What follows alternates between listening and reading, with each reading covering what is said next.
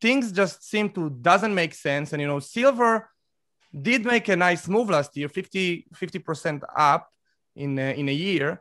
But then in the last 8 months, we are going sideways. And at the same time, we are hearing, if you want to buy physical, you have to pay huge premiums. In Europe, you can get it for less than 20% premium, more like 25, 30.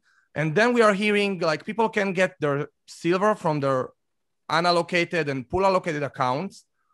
And the price doesn't go up. It's actually going down. Like, what is going on with the silver market? Well, hello there, my friends. Chris Marcus here with you for Arcadia Economics on Wednesday afternoon, April 14th. Certainly an exciting day in Silverland. I know I've said that before, although when you see what happens later in the night, maybe you'll agree. So good reason to hit the subscribe button and the notification bell, because there will be some breaking silver news tonight. Could involve the CFTC or a rally in Washington or a specific cause designed to elicit some answers or truth, or just have fun with the whole process. So again, you'll want to stay tuned for that, because there will be more coming throughout the night. I promise it's going to be fun. And fortunately, yesterday I was invited onto Ran Gavrieli's channel, where we talked about silver, some of the things going on in the market, and really asked some great questions, and I had a few things to say, so kindly letting us repost on our channel here so that you can see. So thank you to Rand. The link to his channel is in the description field below, so I'd really encourage you to go check it out. If you love silver talk and someone who's taken the initiative to bring truth to the world, help spread this message, and certainly, I really had a pleasure meeting Rand, and if you can go check out his channel, if you enjoy what you hear, I would certainly encourage that. So with that said, let's dig into some silver talk. Hey guys, in today's video, I'm going to discuss the economy and the silver market. And, in the last few weeks, we have had very interesting developments in that market. With the price reached high in February, and since then we are a little bit low. But, and also, all the information that came out with what's going on with the perf mint and with the unallocated accounts. It started with the perf mint. Now they're also talking about Kitco.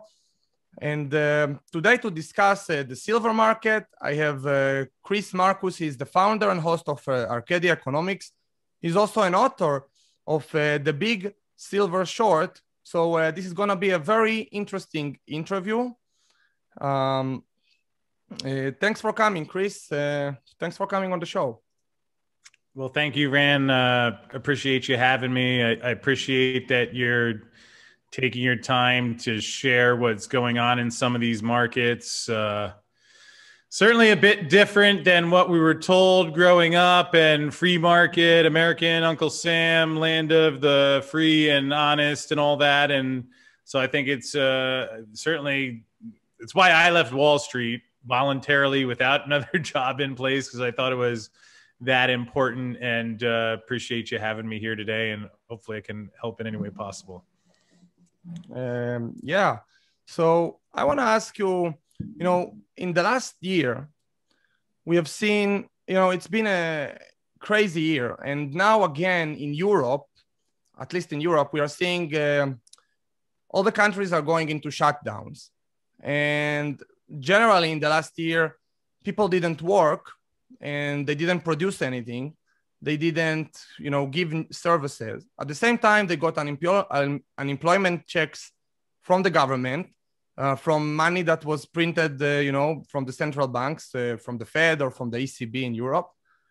And at the same time, we are having the stock market in all-time high. Things just seem to doesn't make sense. And, silver did make a nice move last year, 50% up in a year. But then in the last 8 months, we are going sideways. And at the same time, we are hearing, if you want to buy physical, you have to pay huge premiums. In Europe, you can get it for less than 20% premium, more like 25, 30. And then we are hearing like people can get their silver from their unallocated and pool allocated accounts. And the price doesn't go up. It's actually going down. Like, what is going on with the silver markets? What are your thoughts about that? I think those are great questions. They're the same ones I ask. And I don't know, I spent 11 years on Wall Street. So I have this little trick that I use. And I don't know, it's not legal financial advice, but maybe someone will find it helpful. It's like when you hear someone saying 2 plus 2 equals negative 36.4, and you say, I don't understand that. Can you explain it to me? And they say, send a check, and then disappear, or they don't answer follow-up questions, or they just say that or tell you you're stupid if you're even questioning such profound logic. Usually those, in my experience, I've found are the signs of a Ponzi scheme. You know, so it's if you watched any of those great movies about Bernie Madoff, I mean, it's not like people couldn't find it. There was Harry Markopolos, fund manager, who was supplying the SEC with evidence years in advance. They knew about it. It wasn't a mystery. Now, you can debate why they sat on the evidence and ignored it. Was it because of politics? Was it because they were profiting off of it? Was it because the whole thing is a rigged system? Similar perhaps to what you saw, if anyone's watched that movie Goodfellas a couple of weeks ago, and it was interesting because, you know, they beat someone up, but then, you know, the same police that the person would say, hey, I got attacked here. But if the guy who beats him up is also slipping the cigarettes with a box of cigarettes with the $100 bills in it, you know, it does leave people confused. Leaves people very confused. Left me confused for a long time. And there were a lot of things that never added up. And that was eventually why I left Wall Street. Because there were a lot of these questions that didn't add up. And I thought it was odd. I'd worked at Moody's, Mickey Mouse bond rating agency that I might add still has U.S. Treasuries rated as AAA. It's basically negative yielding credit. It's a bigger Ponzi scheme. That's according to Moody's Investor Service. That's the U.S. government there's no credit that's better than that. So, okay, you know, again, maybe I'm disqualifying myself because if I spent 2 years at an agency that corrupt and incompetent, which you also saw that scene in The Big Short where they showed did you see that movie, Ran? Yeah, The Big Short.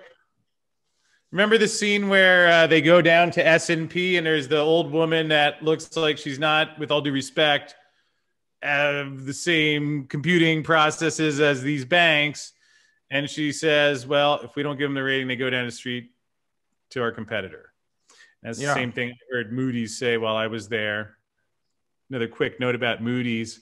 I didn't know what a CDO was when I graduated college in 2001 and joined Moody's 2 months before Enron imploded, which they were involved in, and 3 months before September 11th, and I was running from the dust cloud. But remember, everybody in Moody's wanted to be on the 8th floor where they rated the CDOs, and I'm guessing that was because they were making a lot of money. But so again, maybe I'm confused because I went there.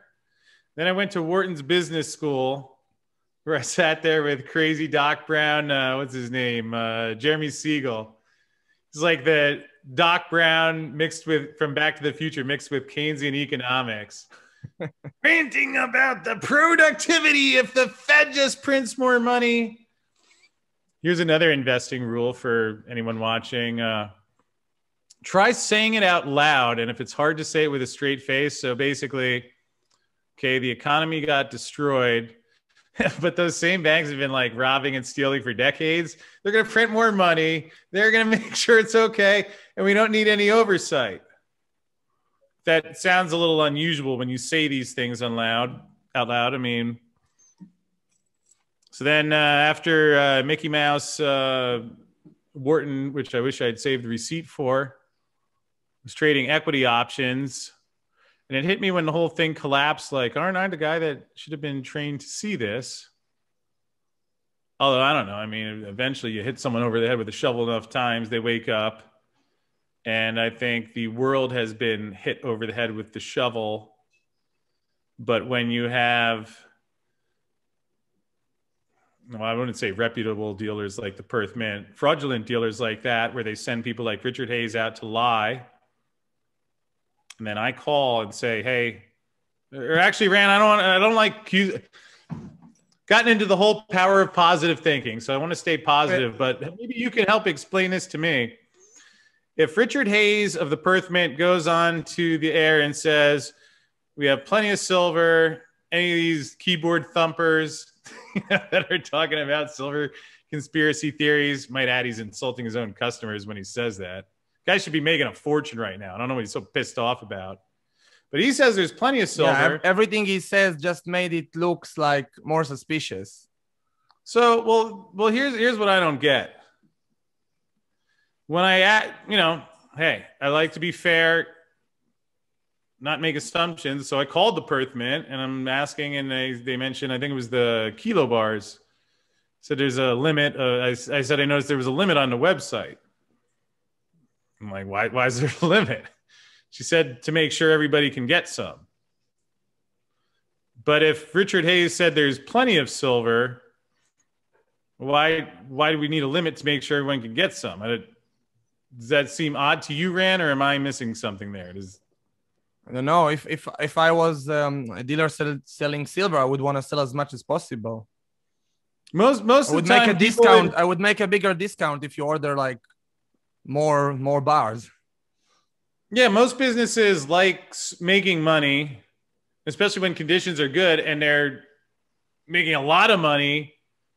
Instead of like insulting their customers, typically they say, hey, yeah, here, buy more. We have plenty. Unless they're lying, which as I was progressing through this conversation with the Perth Mint, I said, hey, I'm not trying to, blindside anyone, but I said, frankly, what this woman was telling me, I said to her, frankly, what you're saying doesn't make sense. It's in direct contradiction with what your boss said. And I mentioned, I have a show. I get tens of thousands of people who ask me these questions or watch the show, many of whom send emails. I'm up late at night answering the questions for the Perth Mint, and I can't figure it out. Does Dick want to come on the air and answer any of this? All of a sudden, then she tells me, well, he already did his interviews. He doesn't have anything else to say. Oh, the old lion hide.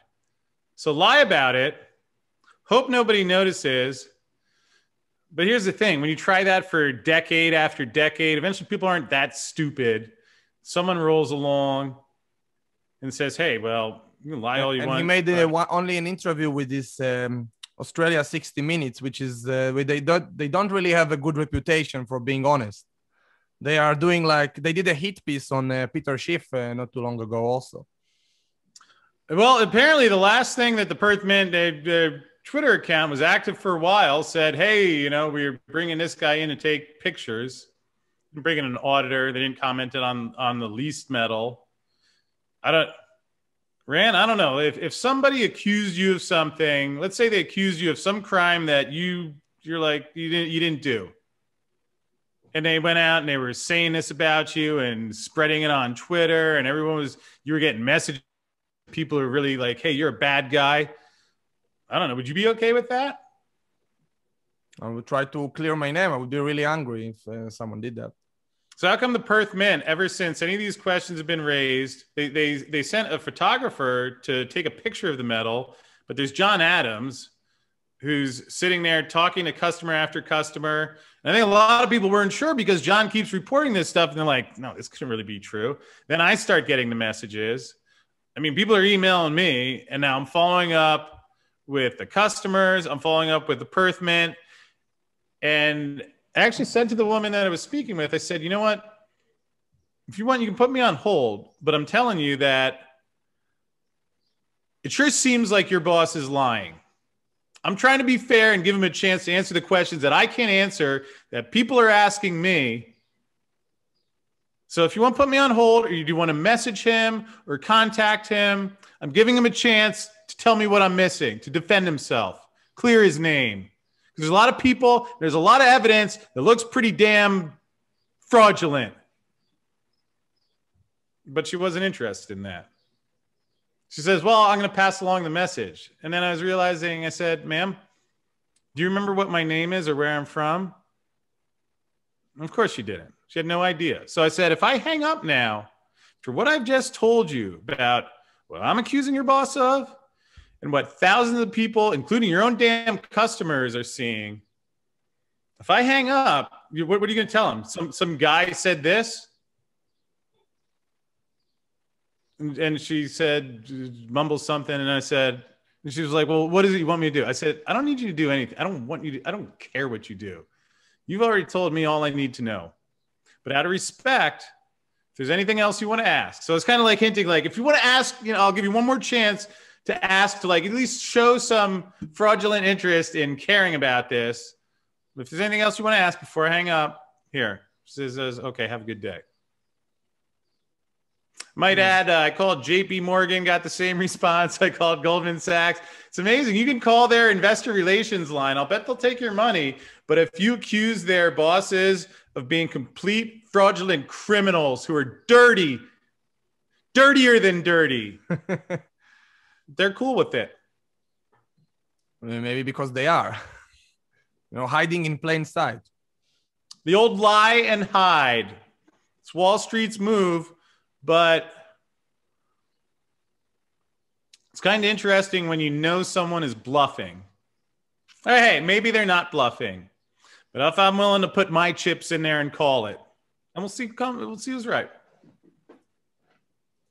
Yeah, so, and do you think that most of the unallocated accounts, they run the same scheme? We have heard about Kitco.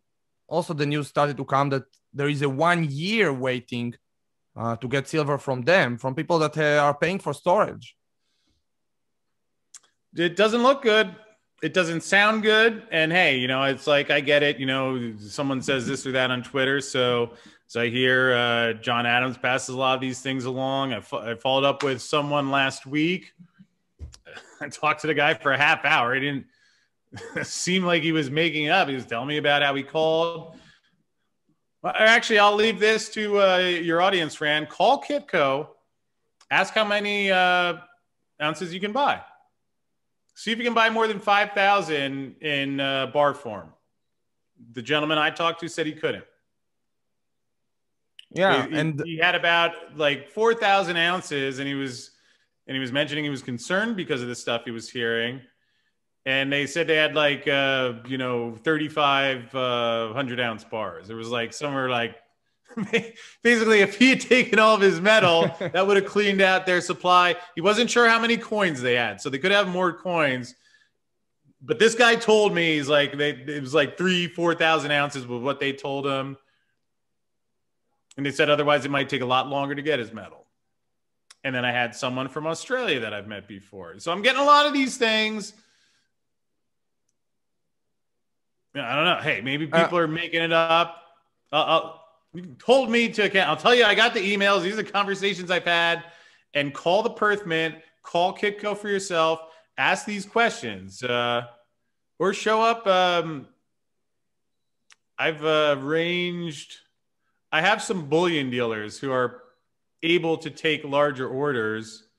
I mean, it's on my list of things to do. But I mean, when you call and they give you a much different answer than what they say on the radio, and then they don't want to talk about it, and they won't give you your metal. I'm not in their business. I'm gosh darn grateful I don't run an operation like that, but as someone who has spent the last 12 years studying this and thinking this paper silver market is Enron, paper silver market is Bernie Madoff. And just, all right, what were the signs right before those things were about to go? A lot of them, in my opinion, are happening now in the paper silver market. Yes, and let me tell you another something that I heard lately and was very interesting. Now, in the silver market, we have these like black holes, like the SLV, like these traps. So investors go into there and there will be just endless paper. So the price doesn't rise. But then I heard an interview with Rick Rule. He did it 3 weeks ago. And he said something very interesting. And I almost didn't see anyone covering this. Rick said that the PSLV bought all of the silver from Toronto and from Ottawa, and then they went to New York and they drained all the silver from New York, and then they went to Boston and they drained all the silver from Boston. And then he said that basically now they are going into Europe, they are going to UK and Switzerland and Germany, and they have to bring silver on ships across the Atlantic Ocean so they can back the PSLV. And then he says that they are the biggest buyer of silver in the world. But then he says something interesting. When they ask him if there is manipulation, I don't know, maybe he wants to sound politically correct. He says that he doesn't think there is long-term manipulation. He thinks that the market is manipulated. You know, everyone knows that suddenly in the middle of the night, someone is suddenly selling like tons and tons of silver, and it doesn't make sense. It's like they're trying to lose money. But then on the other hand, he basically said that he depleted all of the silver in North America, you know, in big quantities. So the way that I add, 1 + 1 = 2 is that we are having massive shortages. And right now there is opportunity basically because of this manipulation, that the way I perceive it, that is going on, to just accumulate silver on super cheap prices. Did you hear and then at the same time, like we see SLV added I don't know how many millions of ounces last month. Do you think the SLV is, is not legit? Like, should investors be concerned with that? I'm concerned. I wouldn't touch it. There's a lot of signs for concern. We could talk for days about the signs for concern of SLV or why they changed their prospectus in the middle of the night in between sending out this puppet figurehead from Goldman Sachs named Jeff Curry, whose appearance has changed quite a bit over the years. But in either case, whichever guy they sent out committed a couple felonies when he lied and impacted a market. There's no question about that. Actually, I think, Ron, I appreciate you letting me share that here. I like saying it as directly as that because now that I've been thinking about the last couple of days, that was a similar felony that occurred on February 2nd, arguably the single greatest demand of silver in the history of the planet. And the price fell 10%. So I'm going to be doing some legal action on that one and have fun nailing Jeff's lying ass to the wall in a peaceful, respectful, appropriate manner, of course. But, I think these guys just have fun laughing in everyone's face, showing how arrogant they are, bragging about it, and assuming anybody else is too stupid to ever understand just how fraudulent what they're doing is. But again, I would compare it to that scene in The Big Short at the very end, where the bonds had already started to default, yet the insurance was still cheap. And then Michael Burry goes in there and they finally adjust his marks and say, oh, we're looking at your marks. And Burry says, actually, what I think you meant to say was that now that you've established your own significant short position, you're going to finally price the thing appropriately. And you see that, and then you hear the bankers speechless. It's kind of that you hear him give the same responses Dick Hayes gave, or I don't know, maybe, but at least that Goldman Sachs gave me on the phone that day when I told them that I thought their commodities chief was completely fraudulent. Although it's fun, Rand, I did email someone I know at CNBC and asked her if she was aware that every time he opens his mouth on their channel, commits market felonies. So we'll see how that goes. But that's the thing, is that fortunately I'm not a lawyer. I don't have subpoena power. I don't really want it. But I think when you run a Ponzi scheme that's highly levered, you don't need any of that stuff. In fact, you don't even need a lot of people to change what they're doing. If even a few people stop feeding new money into the Ponzi scheme, collapses really quickly. And that's exactly what I expect will happen with this one. In fact, I believe it's happening now. I believe it happened on February 2nd. We're watching the cover up continue. And like many things that the banks do, it's not particularly well executed. And I don't know, I guess you can rig the judicial system so that people like John Corzine, instead of going to jail, just start a new hedge fund. But, people aren't as stupid as bankers think they are. And I'm happy to be a part of at least showing what's really happening and let people decide for themselves. Yeah, it's the channels like yours, and also what I'm trying to do with this channel is to bring people the truth, but also to explain to them how can they benefit from what's going on.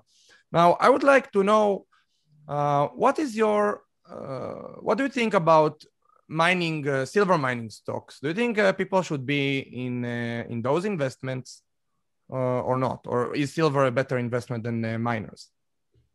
Well, I like to hope I'm slowly wising up and don't use the S word of what anybody should do, because that's usually a recipe for disaster. I share what I do. Again, to be clear, I'm not a licensed financial planner. My background was trading equity options, and I think of myself as a silver analyst or show host or entertainer, conspiracy theorist, whatever words one chooses. With that said, I am a big fan of the silver mining stocks. And yes, you know, if all goes according to plan, and if you have a company that has a good project, is run well, is doing honest business, has the experience, the intellectual knowledge to know, you know, there's good people out there. They're doing good stuff. And I think that when the silver price goes up, a lot of them are going to do really well. Again, keep in mind, you know, there's a difference between an ounce of silver and a share in a mining stock, because, you know, if you have an explorer and they never end up finding any silver, it doesn't, well, ironically, maybe it does matter. I mean, you still will have, my guess is when this finally goes, you know, there'll be like companies that like silver refrigerators, you know, just has it in the name and they'll get bid up. But yes, I buy mining stocks. I buy options on mining stocks, which is incredibly risky, and I've gotten clobbered on while the price has been smashed for the last decade. So I don't advocate that in most situations, but that is what I do. And, you know, I think it's one of those things very similar to The Big Short. You're going to get your ass kicked for a really long time, but Till you get paid, but you will get paid. Structure your bet so that you can stay solvent longer and it's positioned in a correct way. You know, I think that we'll see something quite stunning, similar to what those guys in the movie did. I can't guarantee that, but that's what I do personally, or aim for. Okay, I think that's a great advice for anyone who is watching. Guys, have some silver miners, but don't go crazy on them. The silver, you have it in your hand. It's something physical. It doesn't have any loans or any promises. It's just there, and mining stocks have a lot more potential, but a lot more risk. Now, I know we're running short on time. One other part to that, please. Yeah, sure. Yeah. Something that even more basic in investing that I've found helpful. I've heard a lot of folks mention, I love listening to philosophy and trading books, and, you know, also thinking about what I've experienced. I think there's a lot to be said for matching your investing style with your personality. So that's why I try to be clear to phrase, this is what I would do, which, you know, I worked for a trading shop that I personally would bet on over any other trading shop in the world in any sort of gambling competition. Not to say, I don't know, there's maybe someone smarter out there, but these guys knew what they were doing. They started the shop because they were really good at statistics in college, and they would go to the racetrack and win because they understood the math better. And they understood the puts were mispriced, the skew to the downside in 1987. And that was really how the foundation, they won big on that. I mean, there are certain things that, you know, you just approach in a certain way. So, I mean, it's helpful, and that's it. But that's it. I guess my point, that's a different background than, you know, if someone's a doctor or they're an accountant, or I was trained as like a poker player. These guys were poker players. That's how they trained us to look at the options, which, you know, there's a time to be aggressive, and then there's a time to take the single or the double where the ball is pitched. But again, it's going to be different for each person. So, you know, for some people, just buying silver is appropriate. For some people, buying the miners. And it doesn't have to be one or the other. Again, I'm sharing, and that's why, again, I'm careful how I phrase it because I have a different background than most people. Also right now, my situation, I have a business. I'm fortunate is going well.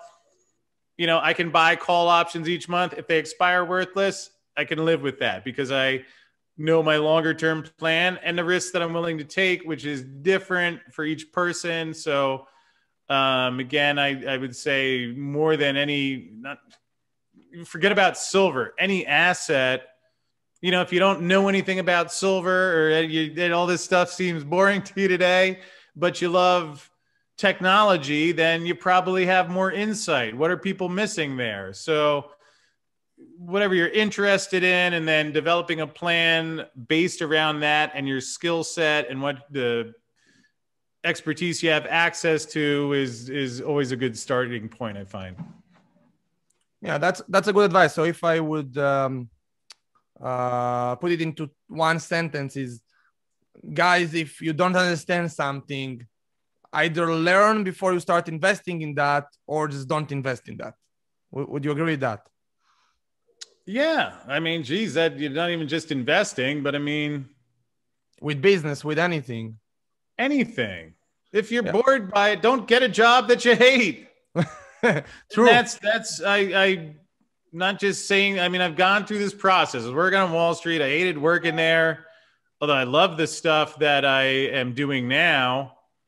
But it's been intriguing where, I had to go learn marketing, which is a different skill set they don't teach you. But if you love growing potatoes, but that's your favorite thing to do, I mean, fine, and take your knowledge. There's other people, there's millions of people buying, but there's markets for any of these things. And when you start with what you're genuinely interested in, that I find is the key, that on the days where it's not going so well, you're frustrated because you really care about it, you can keep going. That's why things have gone well with the Silver Channel, because it's before we were making money with my partner and I, it's like, it just was the darn most fascinating thing I've ever seen. And now that the idea that I get to do a YouTube channel and talk about it, and that people benefit from it, they appreciate it, they find it helpful, and then I get paid to do it, I think that's the American dream, not this crap we were sold about. Go to some socialist college, get grades and stuff where you don't become a doctor by healing people. You got to get the license. You got to get what their manual says. Yeah, and then buy a house and pay a mortgage for the next 40 years. Yeah, and this psychiatric field where I guess they're up to the DSM-5 now, but manual like, hey, if the guy does this, give him this drug. If he does that, give him that drug. And if you find out that those drugs maybe aren't the best thing for people to take, they're not going to give you the license for sharing that. The same way that when I was on Wall Street and started realizing, gee, there's something going on with gold and silver. You don't get promoted at Goldman Sachs for talking about gold and silver unless you're lying about it and telling people why they're a conspiracy nut job for buying it. So I get it, why that's a lot for people to handle. I mean, this isn't a quantitative financial analysis. This is the greatest mass hypnotic thought experiment in history. I mean, this is the same thing the Nazis were doing. You look at the infiltration. I mean, this is George Bush, their Brown Brothers Harriman financing the Nazis. Then they start the CIA. They become president. I just read this book called The Bush Crime Family. I mean, it's like decade after decade, one Bush after another. And I don't have a better opinion of the Clintons either. In fact, I watched this great film by someone I consider a true hero, that if there ever was someone worthy of being a president, a man named Aaron Russo. And he was documenting a lot of these things, pointing out how there's actually no law that actually requires you to pay income tax. So there's another felony scam. But he was mentioning is like that one. I know that Peter Schiff's father, Erwin Schiff, he in the end is set in jail for saying the truth and for being a patriot, basically. Mm-hmm. Yeah, that's how the U.S. government, that's supposed to protect its people, basically, when someone exposes their fraud, they use brute force. That's their true character. That's who Uncle Sam is. He steals from you, and when he gets caught, he puts a gun to your head. to intimidate everybody else. But I don't want to live like that anymore.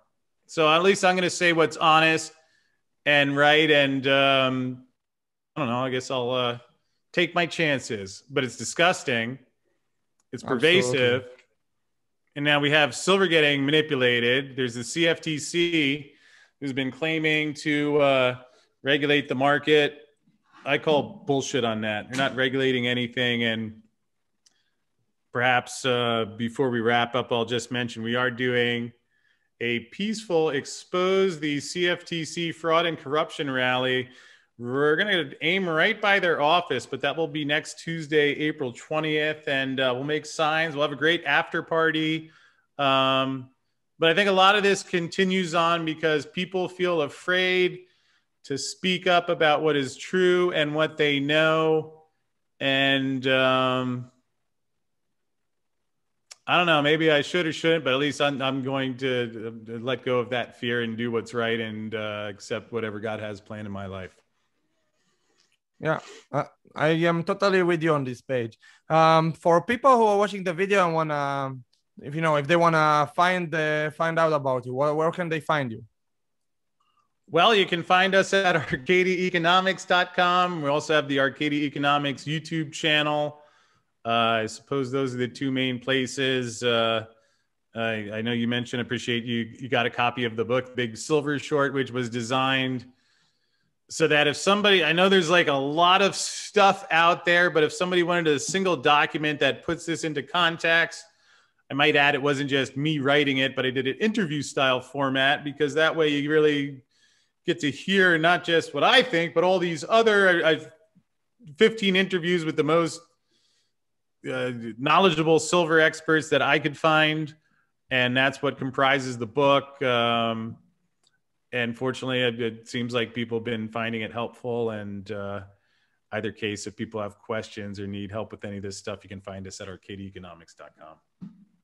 Definitely. And guys, I can vouch for the book. It's going to be probably a historical document containing what the biggest experts in the silver field were telling us, what they were telling us what's going on before